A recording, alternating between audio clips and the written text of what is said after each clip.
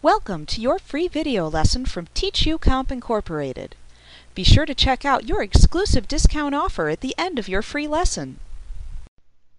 Tables allow a website designer to control the placement and positioning of objects and text in a web page. They're useful for holding information and graphics in small, organized boxes called cells.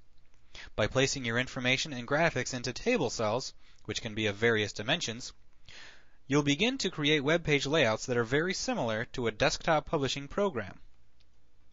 Tables are made up of three basic elements: rows, columns, and cells. If you've ever worked with a spreadsheet or database program, you're already familiar with tables. Tables in HTML, however, differ from these types of tables in that they are much more involved to create and edit using the HTML code. Back in the days when you had to create HTML tables by using code, even simple tables were difficult to create. The code behind an HTML table is a mess of TR and TD tags that indicate table rows and table data cells. If you wanted to create a complex table with an uneven number of rows or columns, you really faced a challenge. However, FrontPage now makes tables easy to create and manipulate for everyone. Even new web designers can easily create and customize tables. There are 4 different ways you can create a table in FrontPage. You can use the Insert Table button in the standard toolbar. You can click Table in the menu bar, roll over Insert, and then select Table. You can use table drawing tools, or you can take text that's already in your page and convert it into a table. So with all of these ways, there should be a way you feel comfortable with using. Let's take a look at using the Insert Table button first. To insert a table using the Insert Table button, simply click the Insert Table button, hold your mouse down, and drag over the white squares until enough of them are filled in with blue to show you the size of a table you want. Each square represents a row or column.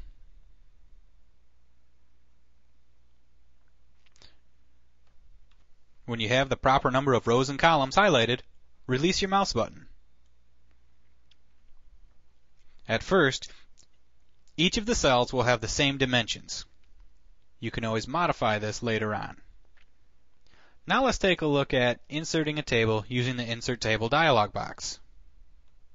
So I'm just going to go ahead and delete this table.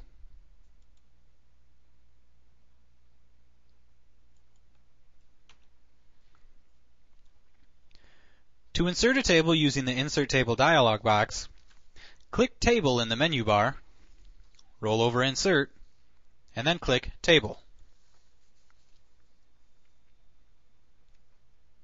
In the Insert Table dialog box, set the number of rows and columns in the respective fields inside the Size section.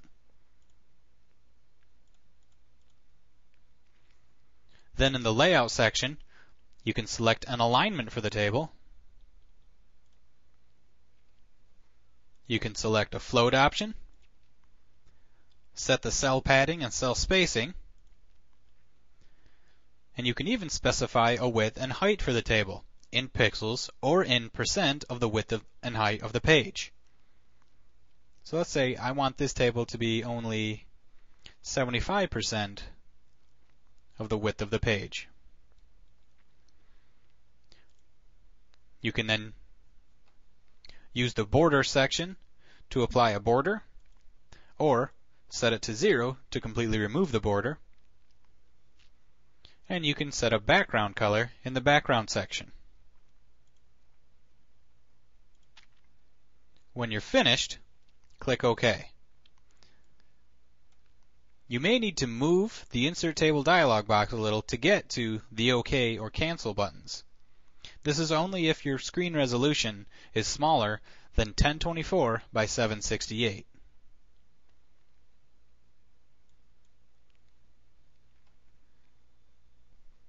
You may be wondering why we just breezed right past settings such as cell padding and cell spacing and what these mean, but don't worry, we'll be covering these in more detail later in the lesson.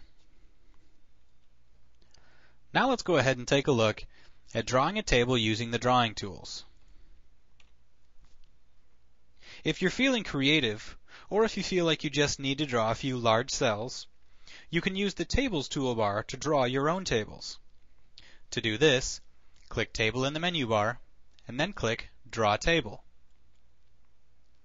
This will display the Tables toolbar. By default, the Draw Table button will already be selected, so now all you need to do is draw your table. The first thing you draw should be the outside border of the table as a whole. Then, from there, you can draw individual cells.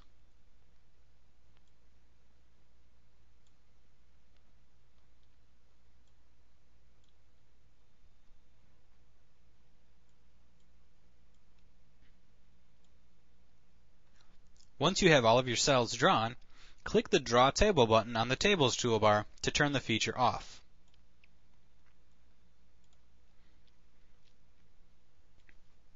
Again, we'll discuss formatting and customizing our tables later in the lesson. Thank you. We hope you enjoyed your free video lesson from Teach You Comp Incorporated. Like what you see? Pick up your copy of our complete tutorial today and be sure to visit us at www.teachucomp.com/YouTube for your special bonus offer. Our complete tutorial featuring introductory through advanced material is available on CD-ROM or digital download. You will receive our high-quality video lessons plus printable instruction manuals in one easy-to-use training package. With over 24 titles to choose from, you'll be sure to find the training you need in Microsoft Office, QuickBooks, Photoshop, and much more. Visit us today.